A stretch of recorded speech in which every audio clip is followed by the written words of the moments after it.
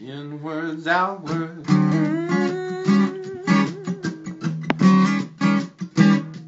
Inwards, outwards.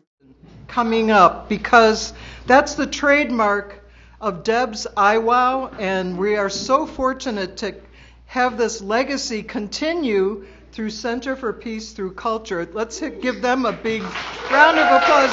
Andreas Engel.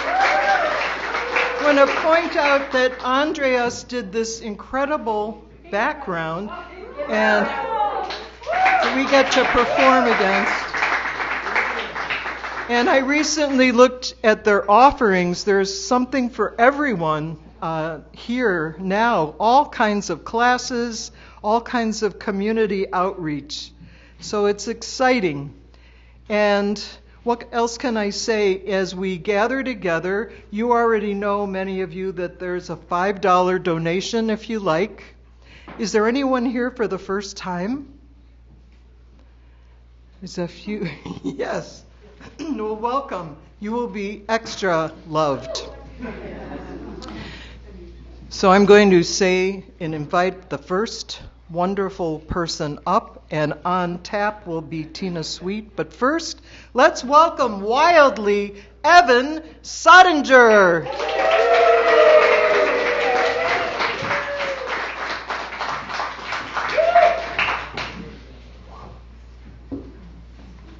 Well, that's a hard act to follow. No, that doesn't work.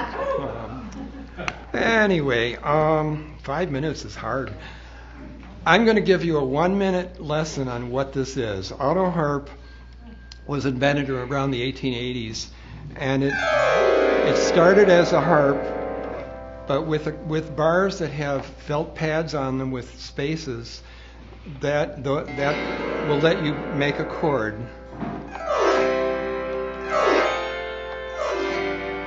And that's it. You now know everything you need to know about auto harp.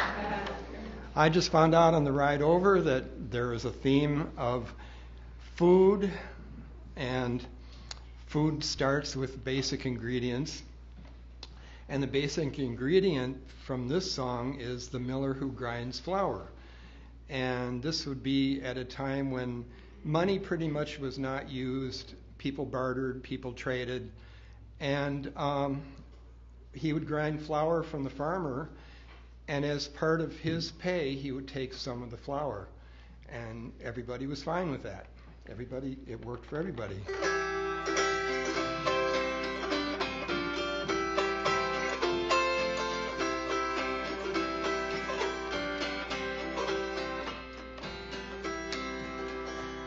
There was an old miller, and he had 3 sons, each of them all fully grown. When the time come to make out a will, all he had left was a little grist mill. Sing a file dig a die, go file dig a day.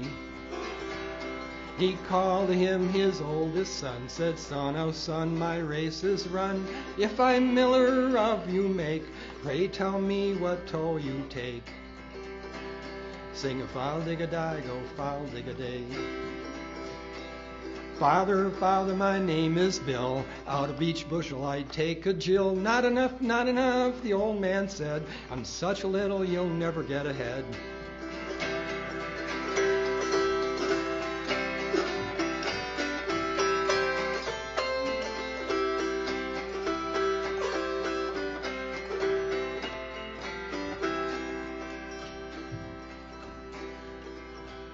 He called to him his second son, said, Son, oh son, my race is run. If I miller of you make, pray tell me what toll you take. Sing a file dig a die, go file dig a day. Father, Father, my name is Ralph. Out of each bushel I'd take half. Not enough, not enough, the old man cries. On such a little you'll never get a rise. Sing a file dig a die, go file dig a day.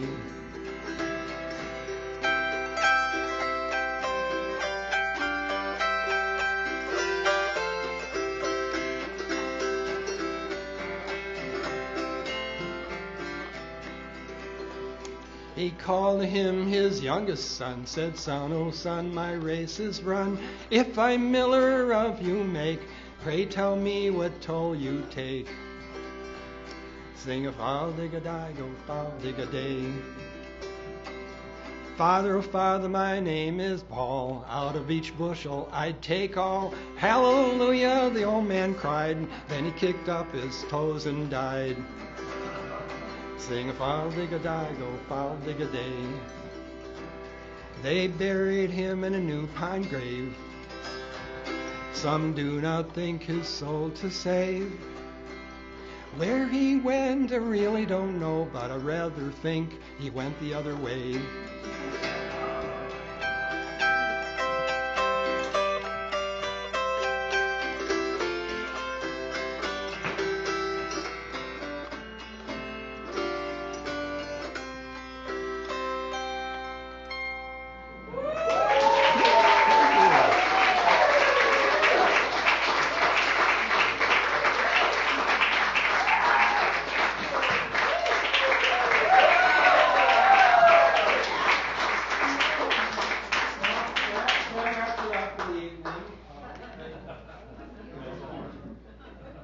Thank you. Next, let's have a wild welcome for Tina Sweet. And up next, if Bobby Miller is here. I don't see Bobby. Then next would be Amelia Sidlowski. Yay, Tina!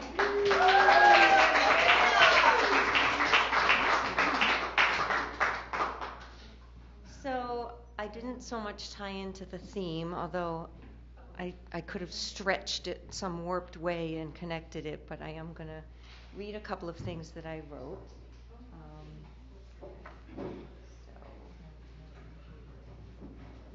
This is my second time here. And I think I'm addicted to it already, just hearing everyone's different entertainment. So, okay. Louder. Is that better? Yeah. Okay. Okay. So this mic is the one that amplifies, Oh, and that's the tone. and that one is for the. Okay. Great. All right. Thank you. Okay. Now I hear me too. Okay. So the two things that I'm reading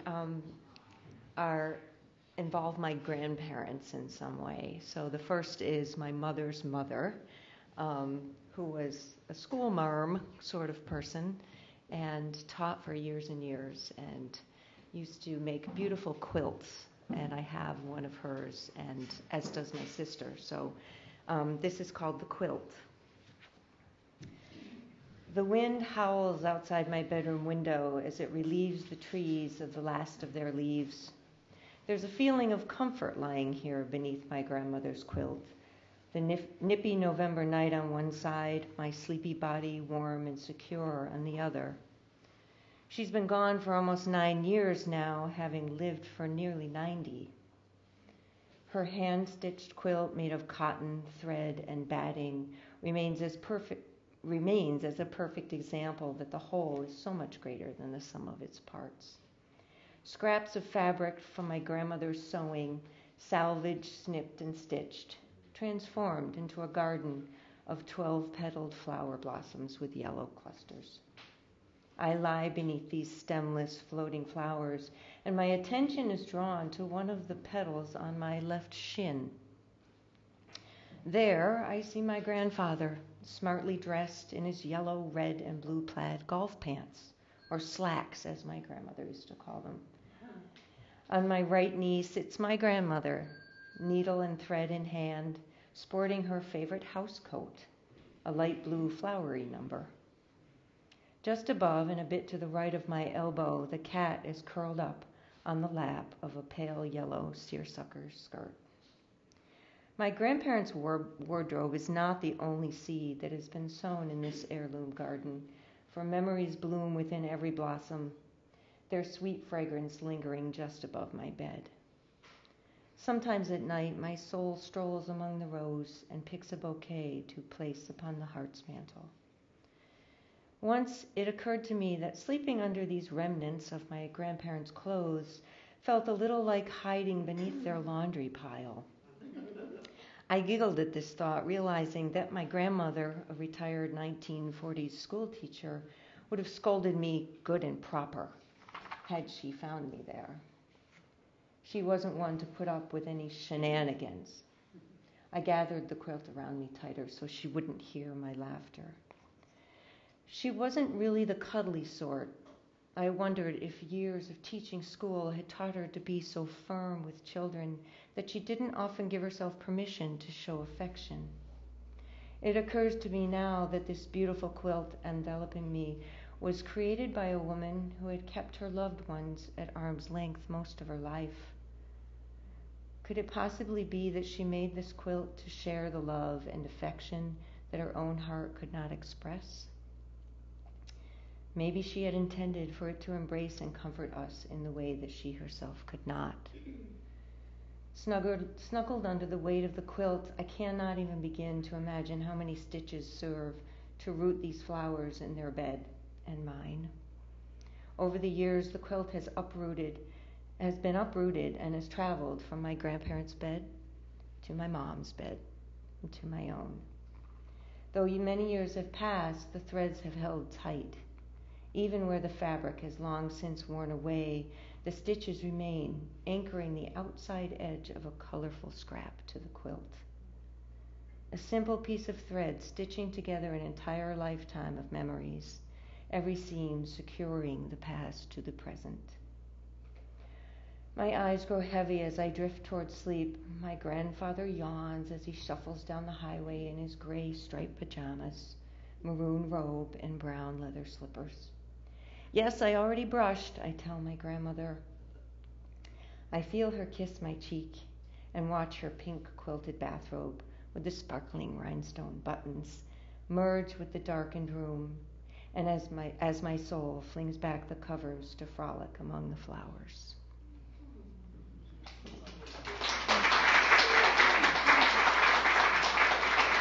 Thank you. I have like a 30 seconds or no? Oh, 30 seconds. Is that okay? It's about. Yes. Okay. Definitely. I'll read it really quick. We do the 5-minute. I think you're fine. Okay. So this is about a grandparent on the other side of the family. This is my father's grandfather. So it's my great-grandfather, whose name was George Sweet. Everyone called him Pop Sweet. He was an old-time fiddler and square dance caller all over Berkshire County and into New York and Connecticut. His granddaughter, my great-aunt, lived to nearly 100. So I spent a lot of time with her. And she had this scrapbook that she and her father, my great-grandfather, put together. And she would get it out, and it would transform her into being that little girl again. So he played a lot of dances, and she attended most of them, and I got a lot of her wild stories of when she was younger. So this is great-grandfather's scrapbook, a poem for his daughter. So it's actually speaking to her. You open the brown leather cover, and your father squints and rubs the dusty dark from his eyes. There he stands, fiddle in hand, and as you begin to tell his tale, I swear I hear the Virginia reel spill out into the room. With a quivering hand, you point at the page, while your frail voice fills in the lyrics to the dance. Oh, how you loved the dance. Swing her in the middle and kiss her if you dare. Your cane keeps the beat while your clouded eyes follow your heart's lead across the floor. You no longer notice his faded newsprint suit or the curled yellow tape at the edge of his left shoulder. You hear only the song, feel only the dance, know only this moment.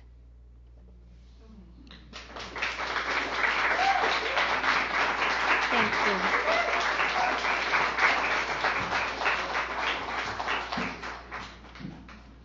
Thank you. So the theme, as you may have guessed, is what's cookin'? And I brought my kitchen timer just because I love this. I've had it so long, it's broken, it fell apart so many times. I'm not going to use it to time everyone for the 5 minutes because it makes a horrible sound. But I can say on the back burner is Linda K. Moses. And coming up next, let's give a warm welcome to Amelia Szydlowski.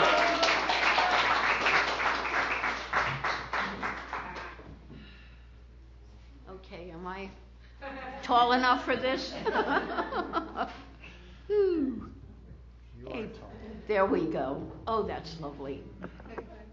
Hi there. And what does this one do? That's for the TV. That's for the CTSB. Okay. Hi, Steve. Good. Thank you. Yeah, hi everyone. Oh God. You know, it's raining and I didn't want to come here. I didn't want to take out and go and it's foggy. But once I get in this room with all of you, everything shifts, you know? The love is here. We belong with each other. It's just quite wonderful. Thank you for being here tonight. Yeah.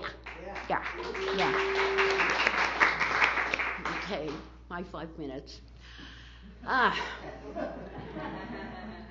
Most of you know I had a restaurant in New York City in the West Village, and I taught myself how to cook and bake, and I was really good at it, but I used the cookbook. I used the New York Times cookbook. And it was really great, you know? And I was very specific, and I did a great job.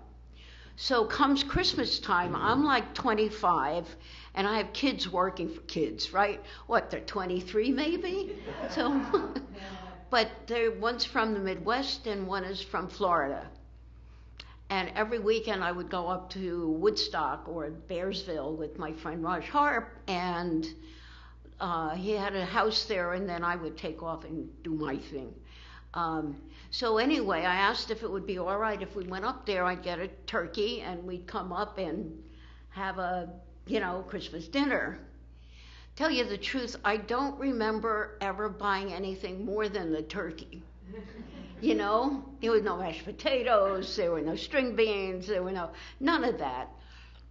But I'm going to do a good thing and bring them up there and get them out of the city for the weekend. And so that was the plan. So we stop at the market and I get a turkey and it's frozen solid. And the giblets are frozen and stuck inside the cavity, right? And but I was so concerned about botulism. So I made sure that it stayed safe somewhere in the trunk, frozen, and frozen. So anyway, we drive up to Woodstock, and I take it out. I think I put it in the fridge when we got there. This is like Christmas Eve. We're going to eat Christmas dinner. So, anyway, as time is going by, and Christmas morning, I realize it's still hard as a rock, including the giblets. And so I don't know what to do because I'd never done a turkey before, so it's like I was guessing. And my ego was such that I would never ask anyone, So anyway, I take the turkey out of the refrigerator, put it on a tray, and sit it on a little bench in front of the fireplace, figuring that would help it defrost, fast enough. About 2 o'clock, I found it wasn't happening, it's still whatever. So into the oven it went with a bunch of bacon strips on top, and yeah. So I thought it would, that's one way of doing it. And time goes by and everyone's hungry and there's nothing happening, and then the bacon disappears, and then there's, we got to find more bacon to put on top.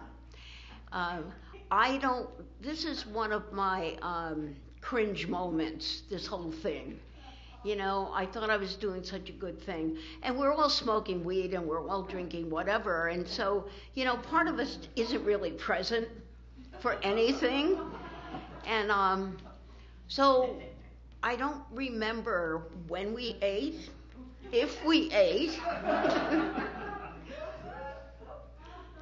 whatever happened to that turkey, I had no clue. my intention was good, but, and I didn't have the stuff to go with it that I remember. I didn't have, potatoes or any of those things. So I don't know. They might have gone somewhere else for dinner. I have not a clue. But that was my first turkey dinner, and I'll learn a lot of lessons from it. And I've sent many apologies to these kids for, but I don't think they cared. They were so high they didn't bother anybody. So anyway, that was my what's cooking. And I think I'll stop here because I'm pushing it.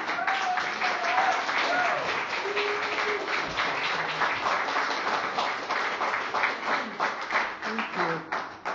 On board is Jennifer Clark, and up next, let's welcome Linda K. Moses. Yay.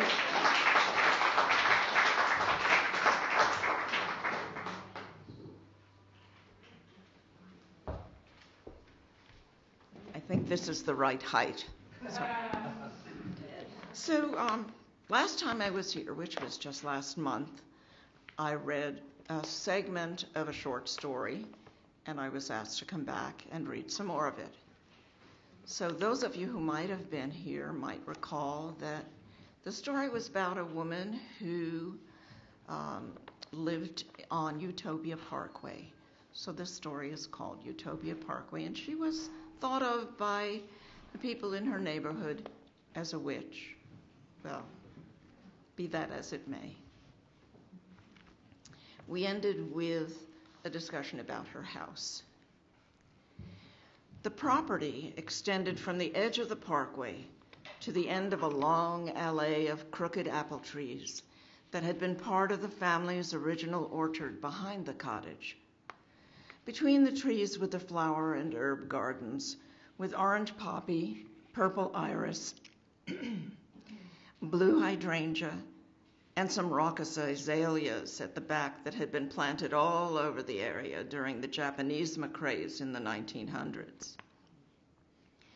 There are also some native milkweed for the butterflies, and wild daisies, violets that spread throughout the garden, and goldenrod, because they just wanted to be there. Everything bloomed in its own season, so the back area was never free of the perfume of at least one blossoming plant. There was no room for a lawn, since between all the flowers there were herbs, lavender, chamomile, and mint for serenity and sleep, oregano, marjoram, thyme, basil for flavor, and some ginger and fennel thrown in for good measure and good health. The outside of the house itself was a wonder. It was so thoroughly covered by a centuries-old wisteria, a single vine, tree-like in its age, that the siding was almost invisible, and sections of the vine had to be tenderly removed from around the windows for light and fresh air to enter. It had been planted in Japan, uprooted, and then carried from Europe and then to America with a care that reflected how precious it was to its bearer. At the end of every winter, before there was any evidence that the wisteria had survived the bitter nights and gray days clothed in frozen rain or snow, Antoinette walked around her house, caressing each cane and shoot of the brave vine, at least those that she could reach, thanking it for its past flowerings and encouraging it to bloom vigorously in the coming seasons. Apparently it listened, for it bloomed every year for many more months than might have been expected, and its limbs always drooped with huge lavender flowers that threatened to overweigh the branches that valiantly tried to support them. The perfume of its blossoms spread all the way past Union Turnpike and north to Fresh Meadows, throughout the freshly cut lawns of Jamaica Estates, and even south into Hollis. In the thick haze of humid summer days, it lingered and was carried beyond the borders of Queens by the fierce traffic nearby on Grand Central Parkway, to finally confuse those out in the Hamptons who had ordered rare rose bushes and wondered if their gardeners had planted something else by mistake when they could not find any trace of a rosy aroma even in the hot descending dusk of the day. Such was the intensity of the wistaria's scent. It awakened senses that had been blurred by the thick city air, reminding all who breathed it of a time in their past when their dreams were pure and simple and anything was possible. And so they took ever deeper breaths, finding release from the day and its many adversities. They often found themselves stopping in mid-stride on the streets to take even deeper breaths, causing impatient drivers to honk repeatedly, urging them to continue crossing the busy avenues. Every blossom swarmed with sun-warmed bees who were seduced by the perfume and thrived on the pollen, enveloping the shrub with a murmuring and billowing mist. Even though this marvel of a shrub grew to surround her pale yellow Dutch door, Antoinette never was afraid of being stung by the bees, who were so besotted by the wisteria, and seemed equally so by her. They never, in all the days down the long years of her presence, had wounded her. This was not so for any religionists who dared uninvited to approach this vined cottage. When they arrived, waving the exclusionary pamphlets and mouthing their misguided theories Antoinette despised, the bees were quick to remind them they were unwelcome. They swarmed around the heads of these arrogant invaders, flying into their ears and mouths, tangling in their hair as well, but avoiding stinging them, for Antoinette murmured to them not to sacrifice themselves on the altar of her private distaste. These men, for they were mostly men, retreated, stumbling down the stony path to the curb of Utopia Parkway, waving their pamphlets around and above their heads as they tripped over the uneven steps, and turning once as they left to see the soft, smiling face of Antoinette watching them from the upper opening of the front door. To get back to the children, though, they were, you might say, equally as entranced as the bees, except for the very few who were, even so early in their lives, given to a surprising and indigestible skepticism. Children, most of them accept enchantment willingly, and without even a dollop of doubt, though there are always some who do not. The latter did not find Antoinette's classes the slightest bit interesting at first, but their mothers insisted, beyond all their resistance, that they attend each class without fail. Those few would initially sit sullenly in the back row of the chairs in Antoinette's study, but would ultimately catch the spark of her love for the music, about which she was extraordinarily passionate and knowledgeable, and quite good at sharing this passion with all of the children. She gave all of herself to them, surrounding the children not just with the music itself, which she played on an old turntable. I'm getting to the food, believe me. But also sharing the poetry for when the music had been composed, often reading it in the language of the poet, revealing the music hidden in the words before translating it. She reminded them, each time the children arrived, that they were to listen to the music not just with their ears, but with their hearts as well, to let it flow around and through them. And she would ask them to imagine what they would see if the music suddenly appeared as something they could see as well as hear. Once the children had been seated, she appeared from her dressing room in original garments whose worth was incalculable, that were appropriate for the period of the composer whose music she was sharing with the children. Truth be told, the clothing was actually of the period and not reproduced for Antoinette, so old that all of it had been repaired and restored by Nyanya herself more times than could be counted, lest some strange seamstress damage them with inappropriate stitching or patching. When Antoinette presented Beethoven's music to the children, for example, she wore all the layered silks, laces, and trains that the fashions of the 18th century demanded of women, though her long white hair remained piled high, with several curls escaping on each side of her rouged cheeks, skipping the wigs that were common during that time. She spoke of Beethoven's daily rituals, his composing, his loss of hearing, and other aspects of the life of a composer in that century. This would even include small details of his favorite food. I'm so sorry to interrupt you, but we really only have 5 minutes. Oh dear. And everyone gets just 5 minutes, so I don't think you realize that. It's such an engaging story. Yeah. You're gonna, Yeah, you it know, was lovely. I see that there's more. I'm so sorry. 2 more paragraphs, short ones. Food. Should we? What shall we do? Yes. What shall I do? I'm fine with what everyone wants. You know, there's many people. Okay. It's hard. It really Okay. is challenging. It's not a problem. Yeah. It was beautiful.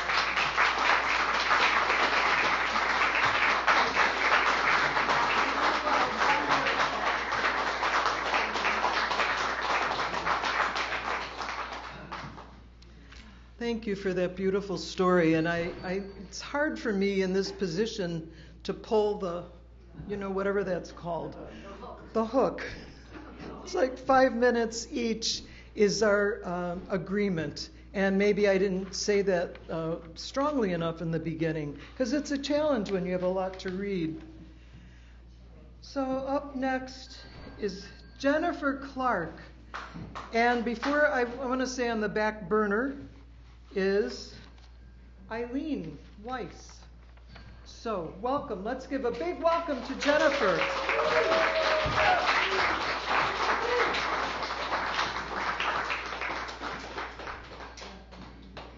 I'm so happy to be here standing in front of this exquisite backdrop. And the man who made it is very modest, but he's standing right over there. And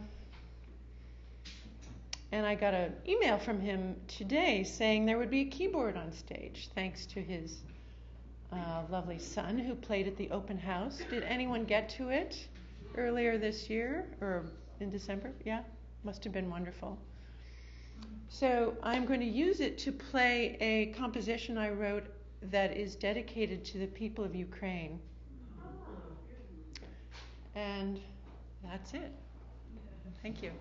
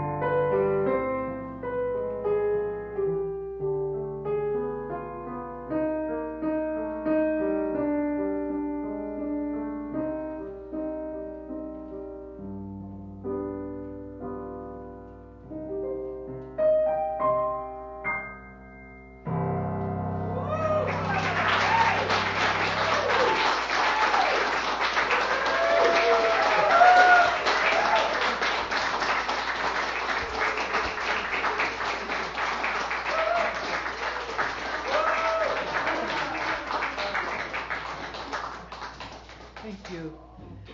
I'd like to apologize to Eileen. Her name is Eileen Marcus. Next up, Eileen Marcus, and on board is Deborah Macheski. It always started the same way. She'd take her apron off the hook. She wouldn't put it over her hat, but she'd take the apron off her hook and she'd tie it behind her back and she'd take out her wand. And then she would dance. Arabesque to the refrigerator, plie to the oven, twirl to the garbage, varnishing, or whatever that word is, her magic wand to make things happen. My grandmother grew up on the border of Italy. She didn't grow up in Italy, she was Jewish. She grew up on the border of Germany and Poland. They used wooden spoons there too. She grew up on the border of Germany and Poland, and on the outskirts, and she knew how to take really tough cuts of meat and really brown and dirty root vegetables and make delicious delicacies. There were no cookbooks, there were no recipes. There was her ability to doctor it. In her broken Yiddish, not Italian, she would say, doctor it, make it better, fix it, like when you go to the doctor. Doctor it. So we would fix the recipes.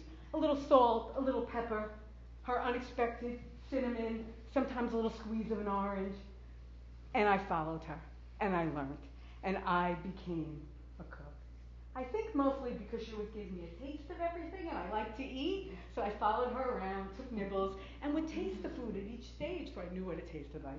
And I became a pretty good cook. There were no recipes, and some things I did not learn. Her pea soup is lost forever. Eileen-a-la, put it in a little cup. That's too much barley. No wonder you have no water. Eileen-a-la, put the kosher salt around the onion, then you know it's around the onion. Some things did not travel well, and some recipes were lost. But mostly, I cook like my grandmother. That is in stark contrast to my ex, emphasis on the word ex, mother-in-law, who was Israeli, a sabra, and did everything by the book. She was launching Israeli missiles, originally jumping out of a plane. Where's the checklist, the brisket, the scallions, the red wine, the garlic? And she would give me recipes, and I would follow them. And they would never come out good, no matter how much I tried to doctor. I couldn't do it. I was married to her only son. I wanted to make him happy. Once, twice, 10 times, the recipes weren't coming out, until she gave me a cookie recipe. And I realized, there's no leavening agent. This cookie is not going to rise. My ex-law had been harpooning my efforts. And, when it was a rice pilaf and you forgot a little garlic, it didn't matter. But in a cookie, boy, did it matter. I did not follow her recipes any longer. But none of them could hold a candle to the legend. Cousin Ethel.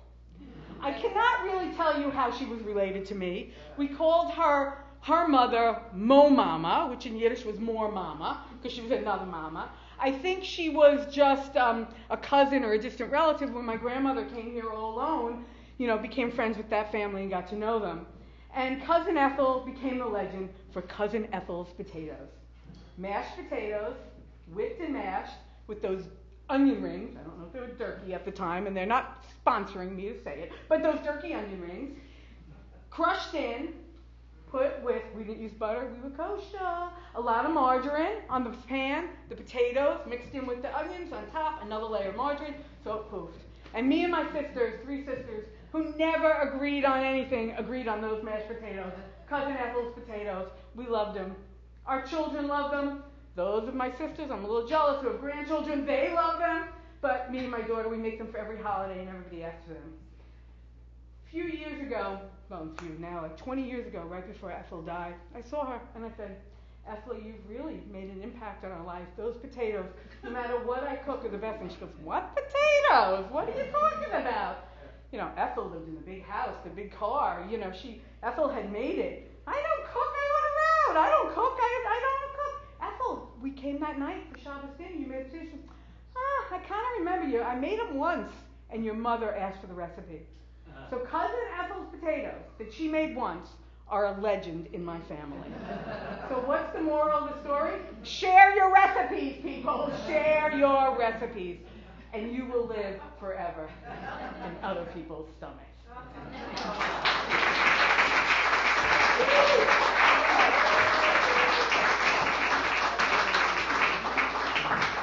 Thank you.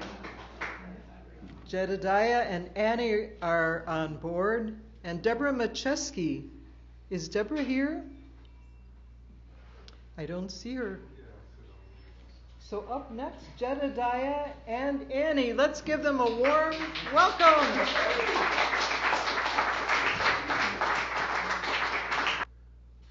With tunneled vision, in darkness, came the light from a dream.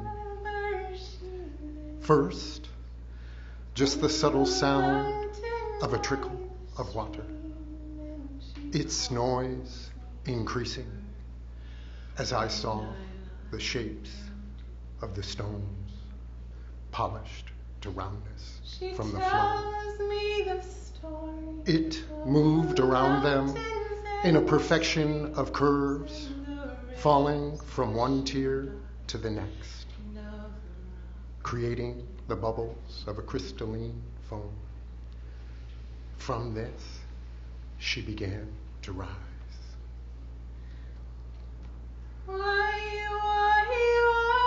With sunlight now piercing a canopy of greenery, a glimmering silhouette began to take hold.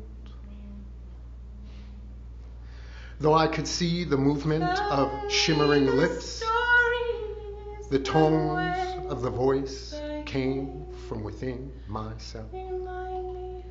Within them came the memories from the vagueness of time past. I began to see them gathering in concentric circles around her, and with her gaze fixed directly upon me, she said, "Call me by my name." In an instant, I was within the circle, a song moving amongst us in a swirl. With a faintness, it seemed familiar, until its sound began to fill me, its rise stroking the chords of my voice as it passed, bringing with it remembrance.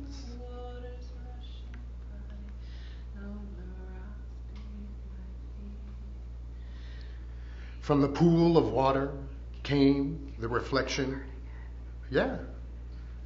She's telling stories at the time at the chords. Okay. Starting on the chords. Its rise, stroking the chords of my voice as it passed, bringing with it remembrance. From the pool of water came the reflection of a child. When our eyes met, it was a clear image of self.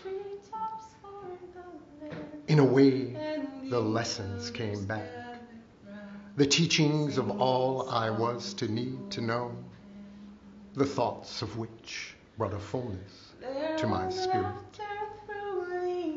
Though just behind them, I remembered the fear, all the uncertainty, the questions of why me. When I turned with discomfort, her image was still before me, now clear to see. I sensed her role in raising me as I began to weep. She smiled broadly, embracing me with an energy that brought warmth. And she said, "Remember who you are."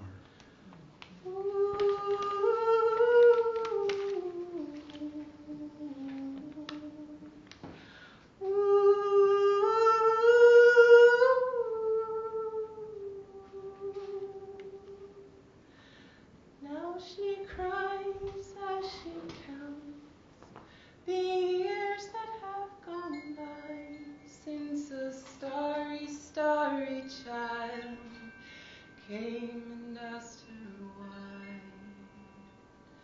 Now she cries as she counts the years that have gone by since a starry, starry child came and asked her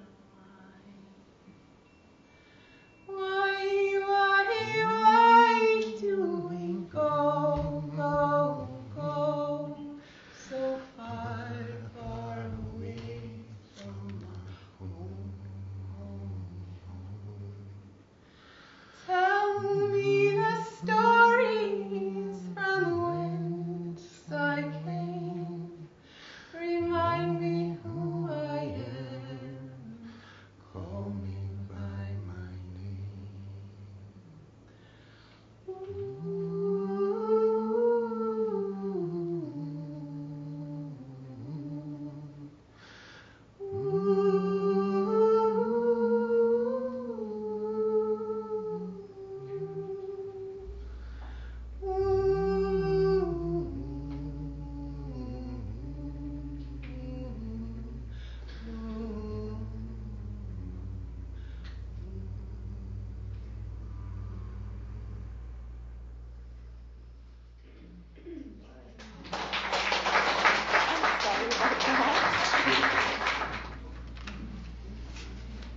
It's a real melting pot we have here, all different flavors.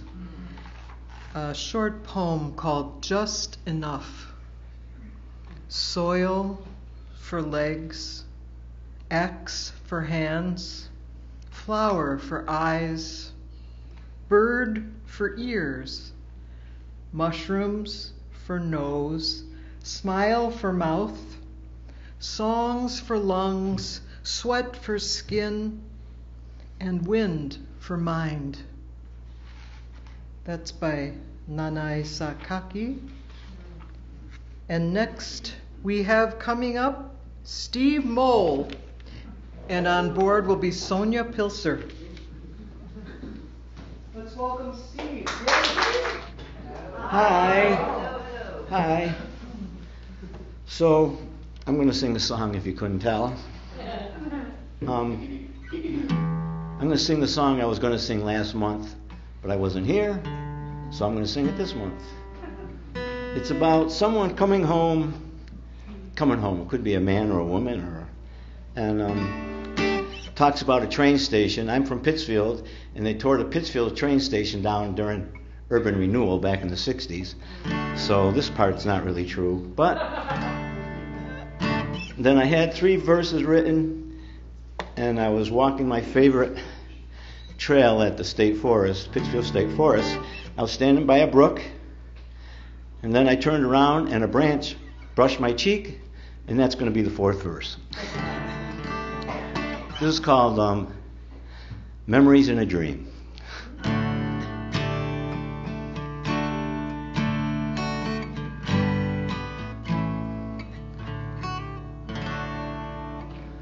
Stepping off this evening train in my old hometown, walking through these old stone halls, train station still standing tall. Snow is falling light tonight on this Christmas Eve, and footprints fade with every breath like memories in a dream. Hear the sound of music from the avenue. They say you play most every night that old town hall. It'd be worth any price just to hear you sing. It's been a year since I've heard your voice, even from afar. So sing, sweet angel, Sing your winter song. Sing, sweet angel,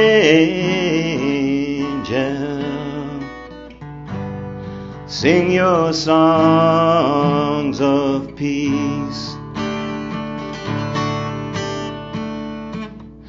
I won't bother walking through that open door. I can see your face, I can hear your voice once more.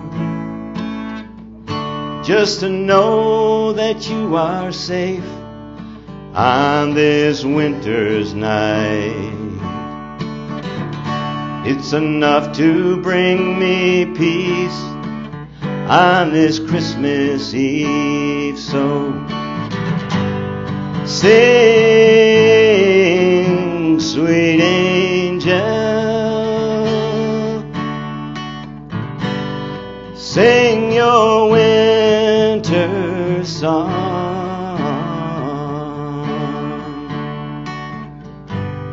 Sing, sweet angel,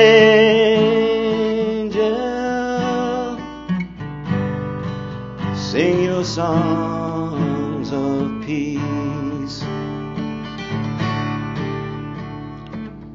Standing by this open brook on this cold, cold dawn, the sound of rushing water reflects the spring to come.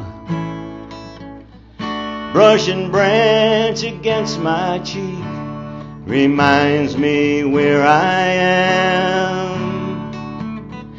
in the arms of nature, with a thankful heart. So sing, sweet angel, sing your winter song. Sing, sweet angel, sing your songs of peace. Stepping off this evening train in my old hometown, walking through these old stone halls, train stations still standing tall. Snow is falling light tonight on this Christmas Eve. Footprints fade with every breath, like memories in a dream. Yes, footprints fade with every breath, like memories in a dream. All right, well, thank you. Thank you very much.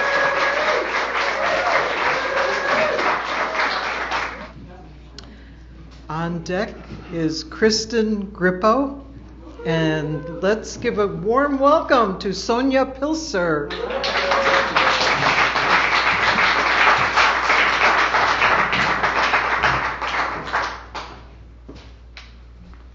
Hi, it's great to be here.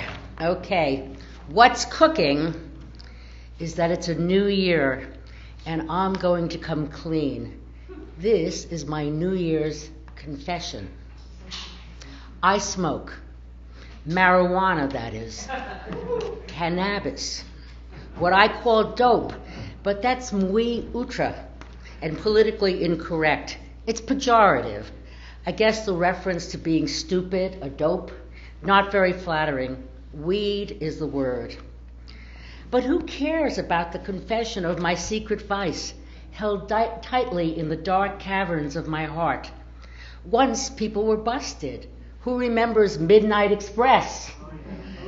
What does it mean now in a world of theory wellness, Cana, Calix, The Pass, Farnsworth, Divine, Rebel, etc. Recently, a young bartender offered to sell me what Bob Marley smoked when he wrote his music. I was at the center of Jewish history on West 16th Street to hear a Polish archivist artist talk about the mostly unknown and uncredited Jewish women resistors and fighters during the Holocaust. I wandered outside the room, glanced at the exhibit about Emma Lazarus, but I was not ready for what I saw when I turned the corner. The story of Jews and cannabis, with a large black and white image of Allen Ginsberg holding a sign, "Pot is a reality kick." Nearby was a photo of a furious Nixon. You know, it's a funny thing. Every one of the bastards that are out there for legalizing marijuana is Jewish. What the Christ is the matter with Jews, Bob? What is the matter with them? I suppose it's because most of them are psychiatrists. The exhibit title, Am Yisrael High, is a play on the Hebrew dictum Am Yisrael Chai, the people of Israel lives. There are hundreds of books, articles, photographs, and modern artifacts, including a marijuana Seder plate, a glass menorah bong, and a shofar pipe. I swear. Nearby, in a section, Cannabis in Ancient Israel, there's an old drawing of Kaner Bosem, translated as fragrant reed, which was found in the residue of an altar from 3rd century BCE. Is there something Jewish about getting high? I didn't really smoke in college. Pot became a part of my life in my late 20s when I took a writing workshop with a famous writer. Before the class began, I joined my teacher in the back room where he lit a joint. Other students came in. It was the 70s. He would then conduct the class brilliantly, as always, sometimes a little outrageously, but that was his style. He championed my first novel and turned me on to his agent. So I got the idea that creativity, specifically writing, could be augmented with a puff or two. Not all the time, not get wrecked, just slightly lubricated.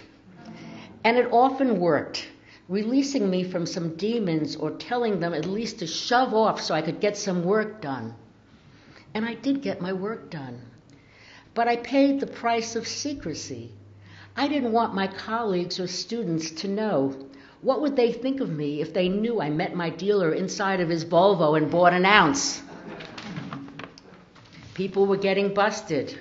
The Rockefeller laws raged for decades. And as archivist and organizer Eddie Portnoy states, it would be a very different show if it was Latins and cannabis or blacks and cannabis.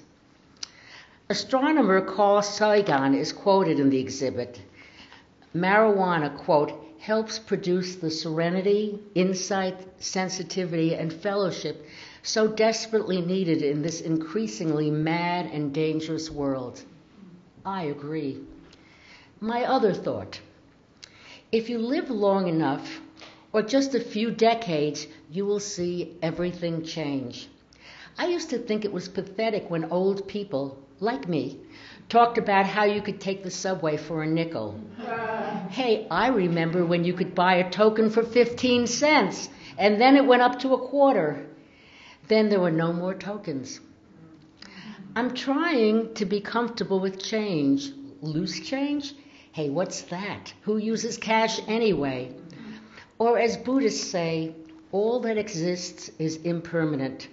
Nothing stays the same. Get used to it. Christina Koldis on deck. And next, Kristen Grippo. Yay!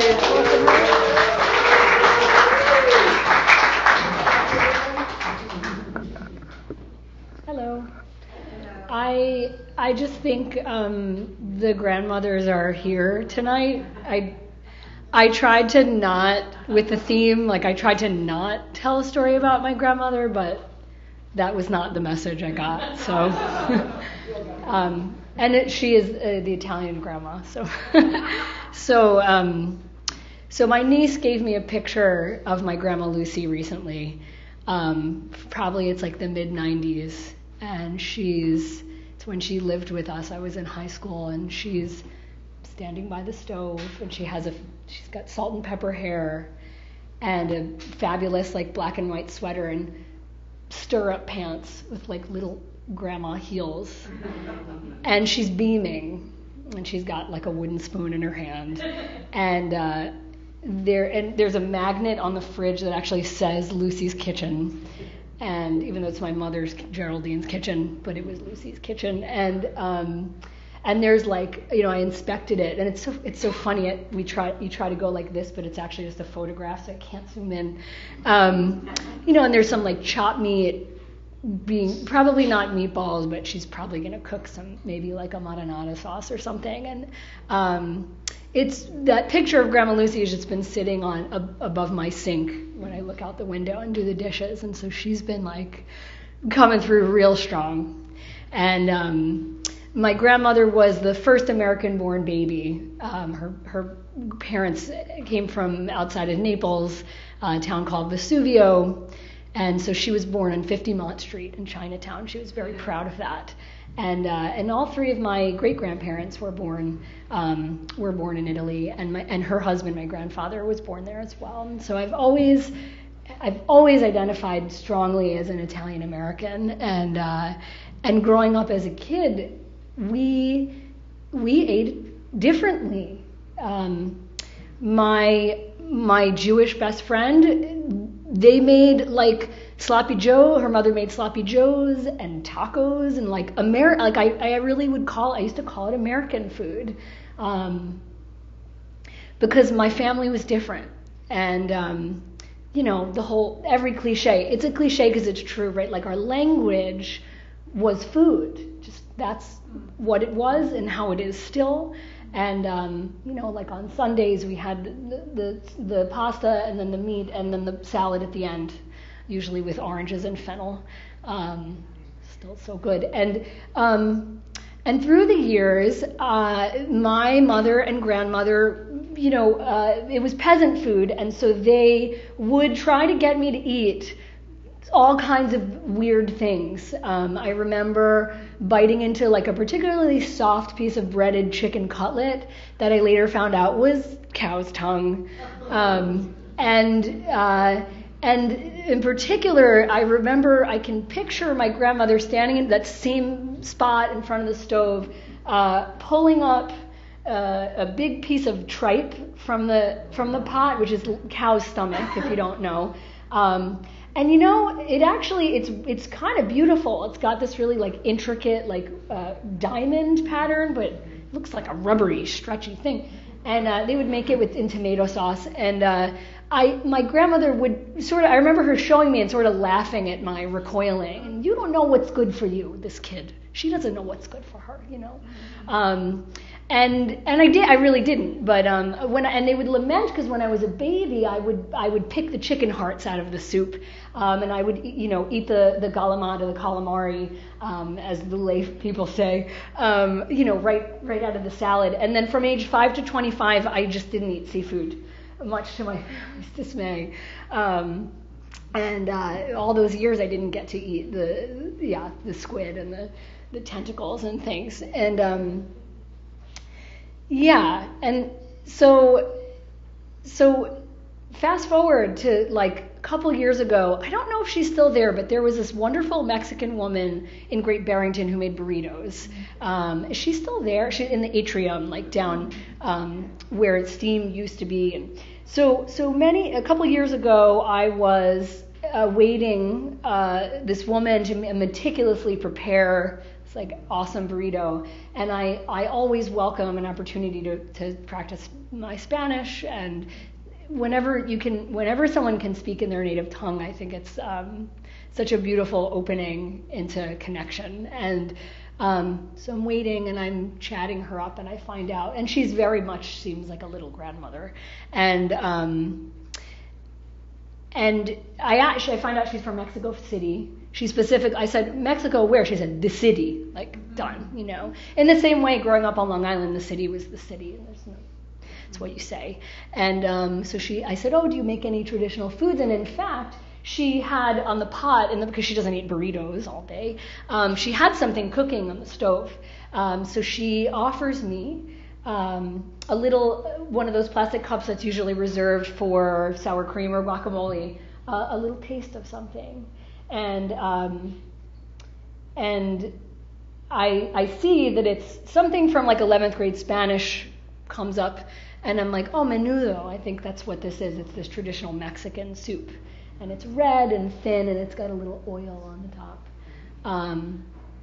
And as I'm sitting there chatting with her, I'm like looking at it, and I'm thinking about Grandma Lucy, and the way that she ate was with such love and gusto. Like she would, have no problem picking up and draining the bowl because that's where all the vitamins are. That's what's good for you. And she would beam when I did the same if I would take my bread and like sop up from the lentils and the pasta, and just again I think like feeling from so many of you all tonight like that, our mothers and our grandmothers like here and present, and like for me just wanting to see us thrive truly. And so I look at this cup and I see there's like a little chunk of white something in it, and I like immediately realize like, oh, that's a piece of tripe. So what else could I do? I downed it, and I know then and now my grandmother is saying, oh, this kid finally knows what's good for her.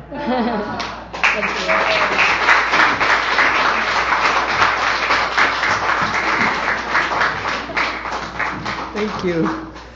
I can't help but mention my Italian grandmother, Rosaria Dolce from Montemaggiore. And the story goes, she would knit with chicken bones. I don't know if that's true, but she made her own pasta and laid it on the bed to dry, right? And she always had a dented pot in the fridge full of escarole and beans. And the other thing to remember is February 3rd, I think, is St. Lucy, the feast where chichiri, they would cook the chickpeas, and they represented her eyes.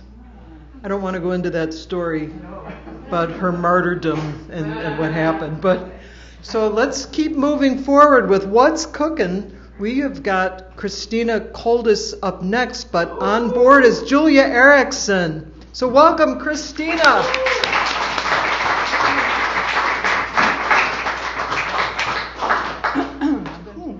I said, get closer to the mic. Okay, I said, this is a story song. I want to write a children's book and put a CD in the back so the kid can sing the song and the book will be read. Well, long story short, here I am singing the song to you, my children, and my grandkids. A little nervous because I haven't practiced it as much as I would like to. One more thing. Would you like me to hold that? No, I might do it this way. Okay. I'm sorry. I've used up 4 minutes already. Stand right there. Oh boy. Got my glasses on, I'm ready. And I can't believe there's another auto harp in this room. Hey! I have a brother out here. Okay. This is called Toby's Dreamland Ride. I have a dog named Toby, upon him I do ride, through silver clouds and moonbeams, travel side by side. Every night we venture to places near and far, touch mountain tops and moonbeams and rest upon a star.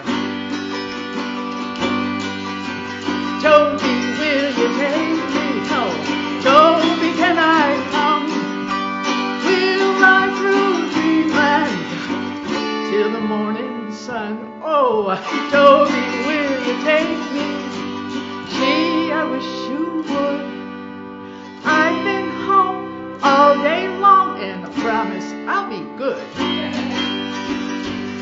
We talked to magic fairies and listened to the tales of pirate ships that treasured hunt, 7 seas they sailed.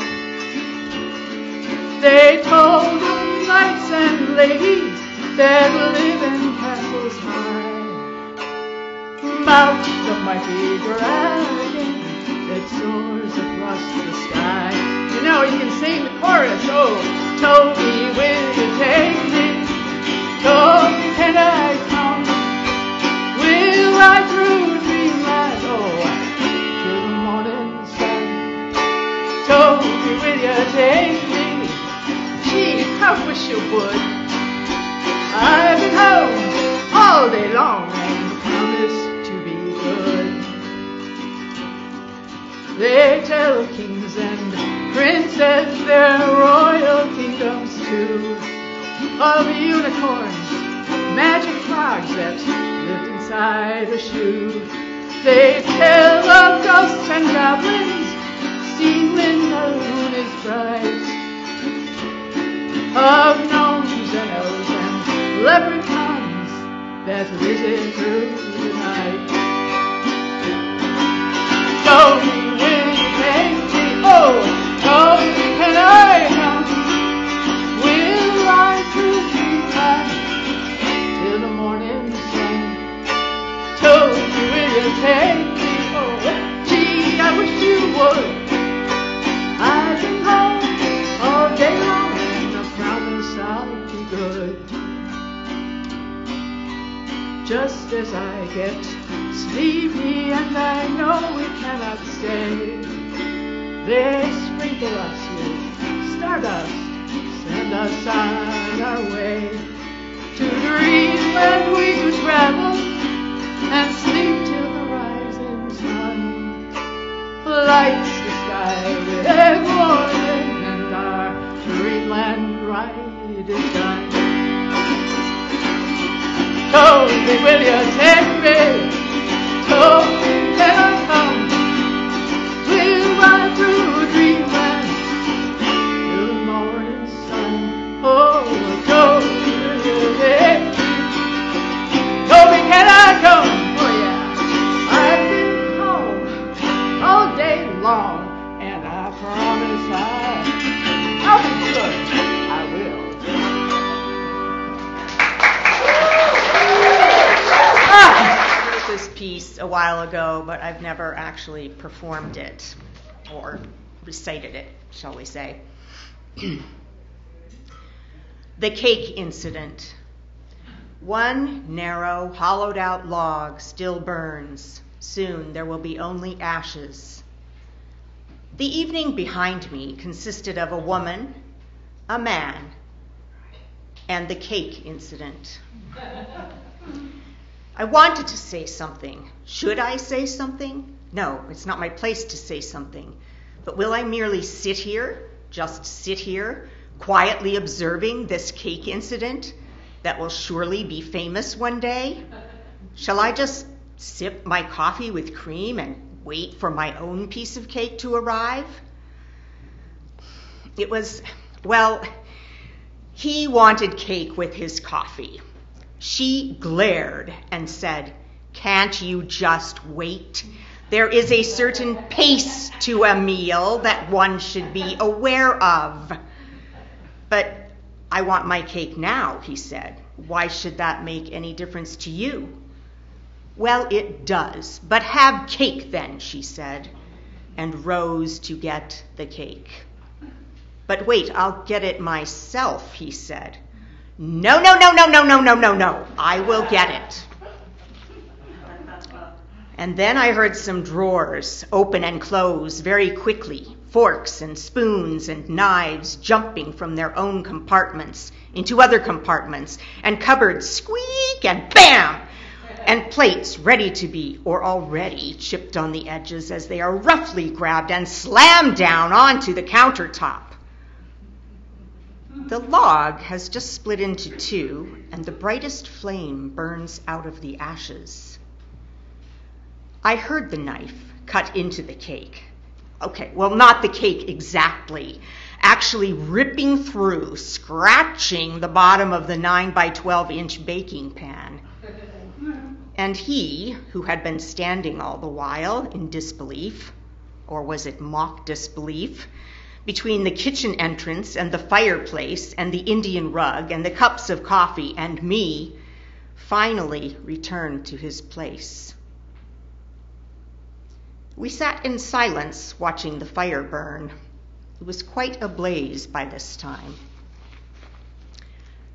And then she arrived with pieces of cake on very nice and glass and clear dessert plates. Forks rattled and spun and wanted to jump off onto our laps, but then they rested. There was silence. He took a bite of his cake and said, "By the way, the cake is good." She said nothing.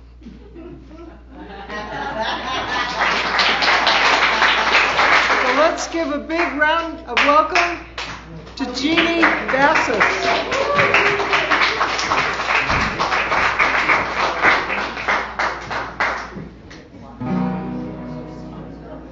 So hi, Happy New Year everybody. I've told this story at IWOW years ago, but I'll say it one more time. I've said it more than once. Years and years ago, I was at a New Year's Eve party, and at the time my friend's daughter, who was like 2, thought everybody was saying, "Happy New You, Happy New You." So Happy New You. I didn't really do the theme, but I realized in a way I kind of did, which is what's cooking is I thought I would tell you all kind of my learning edge when I'm learning a new song.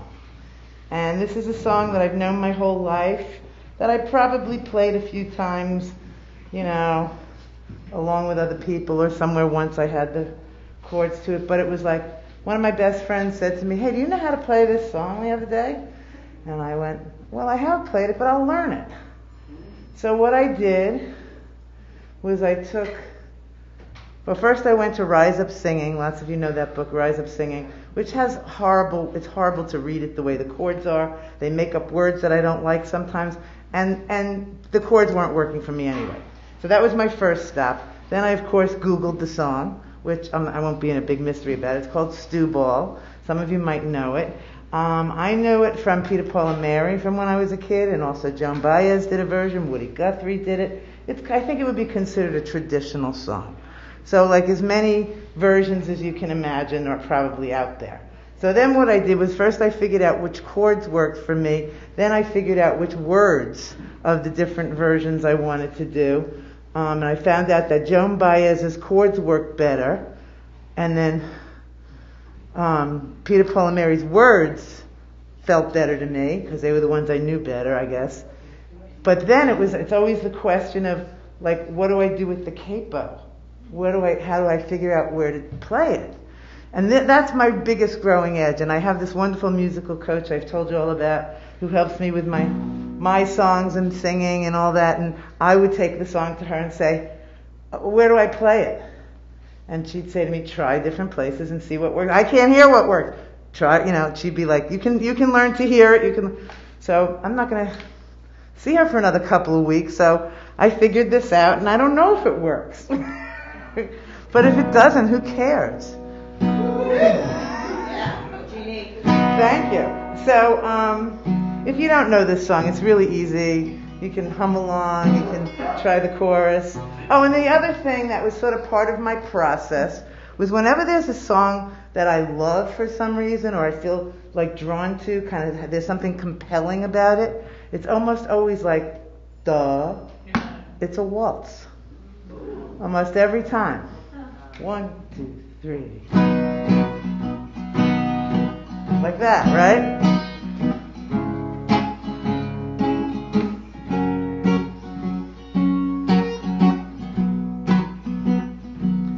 And I could play like this for a while, but, eventually I should start it, right? Oh, Steuben was a racehorse. Wait, I don't want to play with this on. Thank you. Oh, Steuben was a racehorse, and I wish he were mine. Do you know this? He never drank water. Oh, and I had to learn a new chord. D suspended fourth. D suspended fourth. He always drank wine. It would help if I played the right chords. We'll get there. His bridle was silver, his manet was gold. His bridle was silver, his manet was gold, and the worth of his saddle has never been told. And the worth of his saddle has never been told. Oh, the fairgrounds were crowded. Oh, the fairgrounds were crowded. Steuben was there, and Steuben was there. The betting was heavy on the gray and the mare. It was heavy on the bay and the mare. I bet on the gray mare, I bet on the bay. I bet on the gray mare. I bet on the bay. If I bet on old Steuben, I'd be a rich man today.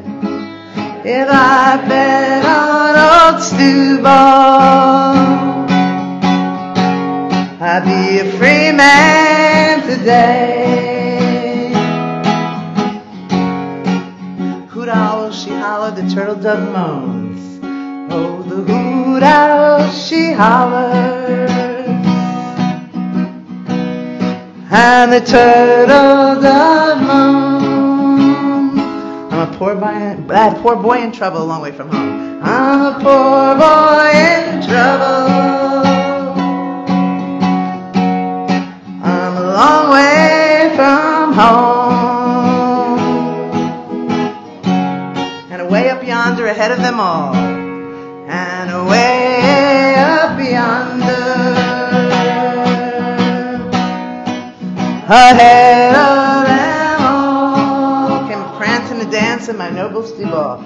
Came a prancing and a dancing, my noble Steuben. Steuben was a racehorse.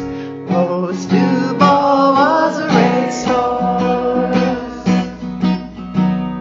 and I wish he were mine. He never drank water. He always drank wine.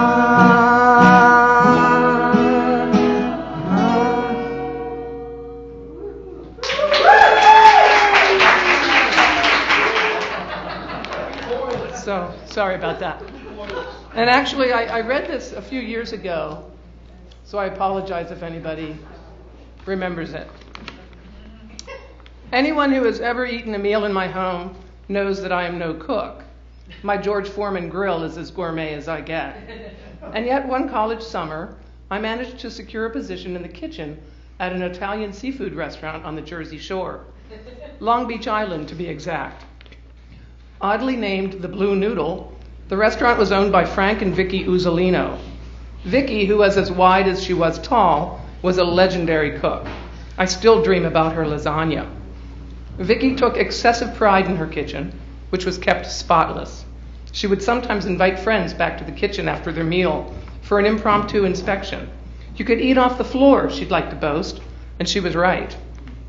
Frank was terminally cranky and had chronically yelled for so many years that his voice was permanently hoarse. He never spoke in a conversational tone, but had a perpetual raspy stage whisper. He referred to me and the waitresses as lollipops. Never before or since have I been called a lollipop.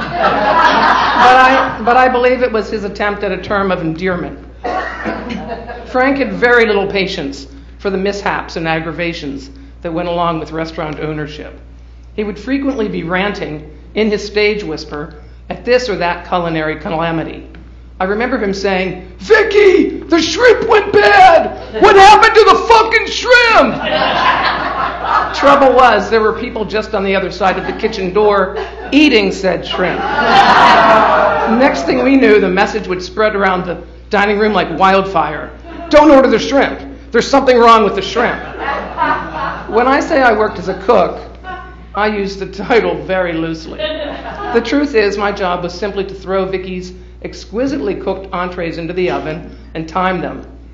The heat index in the kitchen usually hovered somewhere around 600 degrees.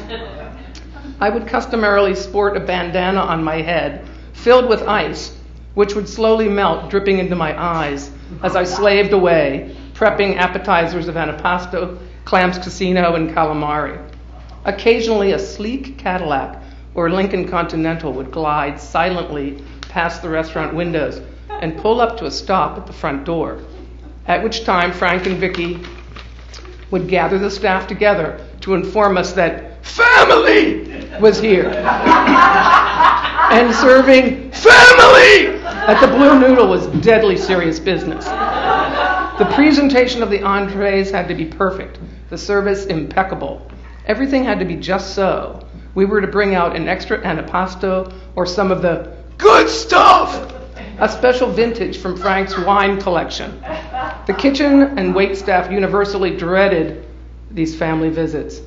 Secret glances were exchanged that said, "Oh shit, I'm not up for this tonight."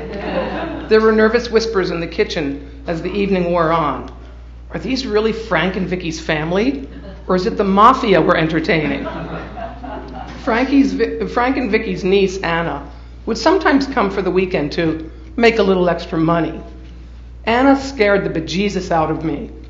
She was a tough cookie, muscular, with short spiked hair, city girl, born and raised in the Bronx, whereas I grew up on a sweet little road called Country Lane, which I realized gave me no street cred whatsoever.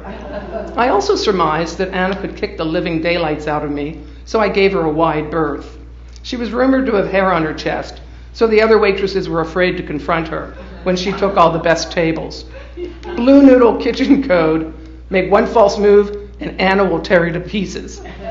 The walk-in freezer was a paradise of lemonade and cheesecake, and any time we needed to go to the freezer for something, we would put our mouths under the lemonade spigot and take a swig or stab out a piece of cheesecake.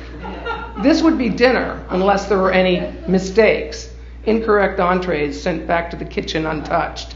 Anything that came back to the kitchen was fair game. Every night we hoped there would be at least a few mistakes. It's embarrassing to be my age and to never have learned much in the way of cooking. Each New Year's I make some sort of resolution about cultivating more civilized ways of feeding myself. Sadly, the kitchen never was my natural habitat. I wish I knew any of Vicky's secret recipes or could recall how to properly prepare even one appetizer from my nights at the Blue Noodle. But what I do remember always makes me smile.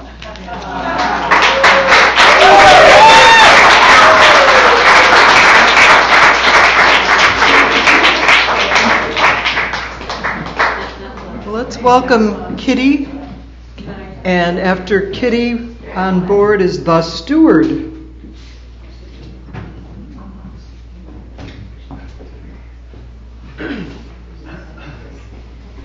Whew, I've been sitting for such a long time. Okay. My dad was born in 1921 and was, among other skill sets, a singer.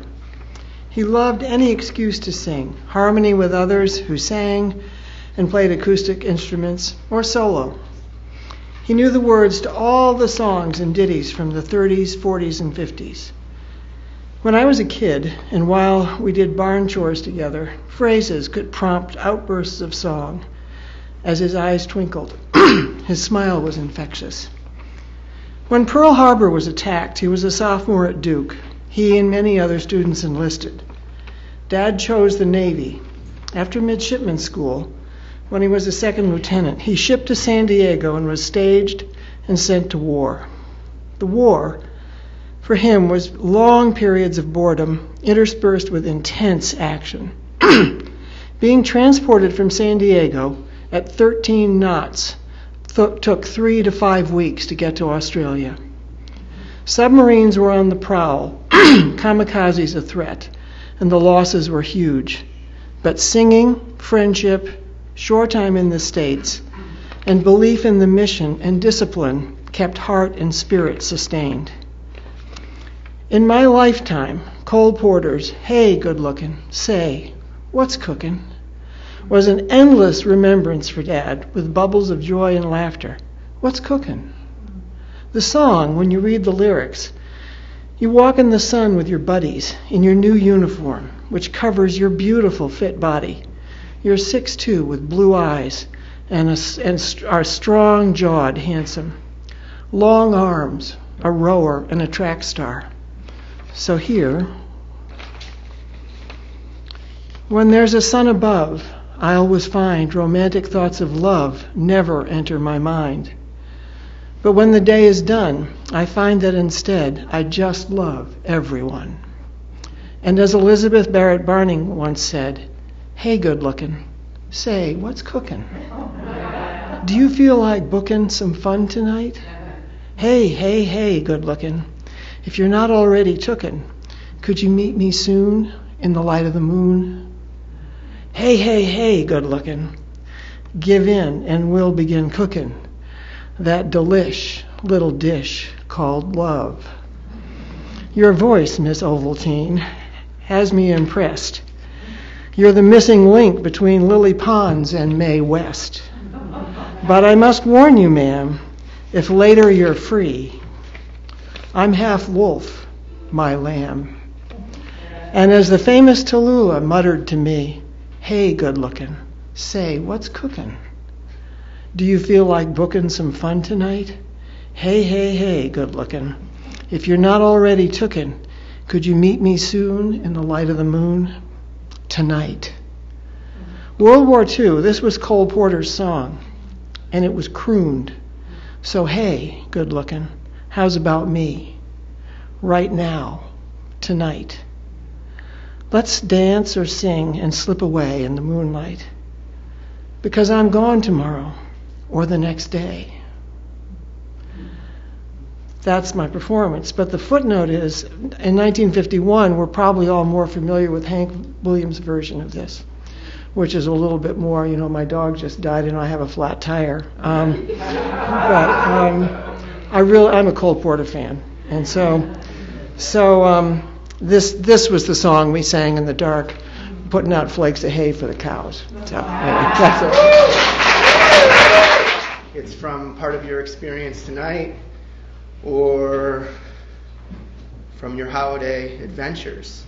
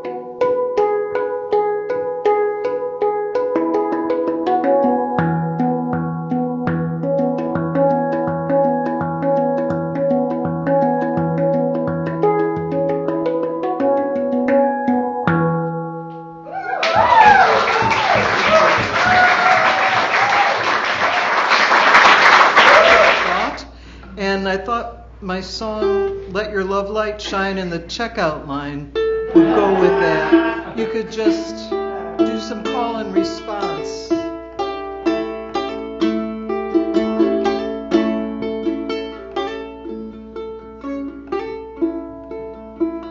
You get the onions, I got the cash.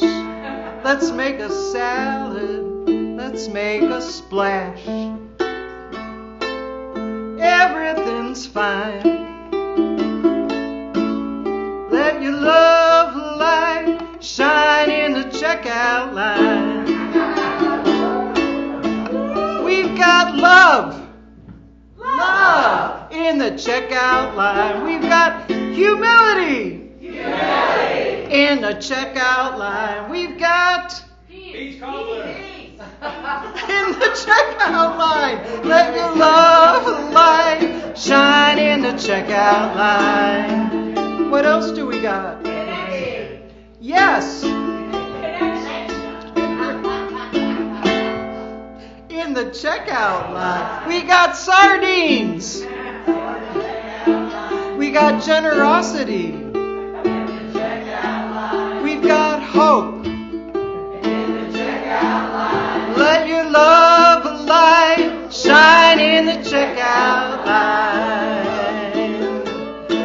We've got peace. We got in the checkout line. We got in the checkout line. Let your love light shine in the checkout line. We got everything good.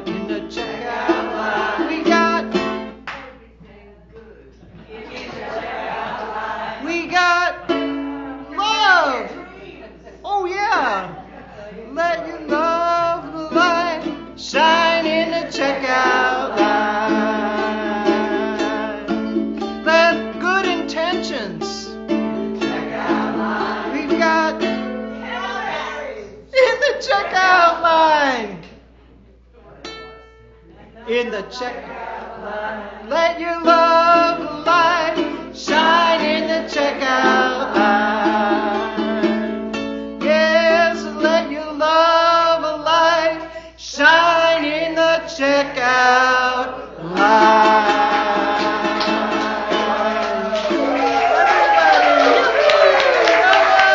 One and all.